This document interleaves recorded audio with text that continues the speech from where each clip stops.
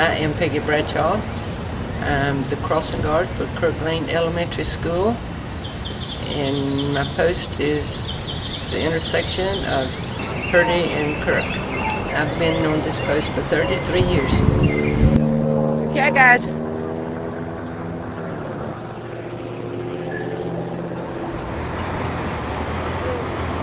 When I started, the kids there was no spot they're supposed to stand, right? So they would be right up the street, which I didn't think was safe.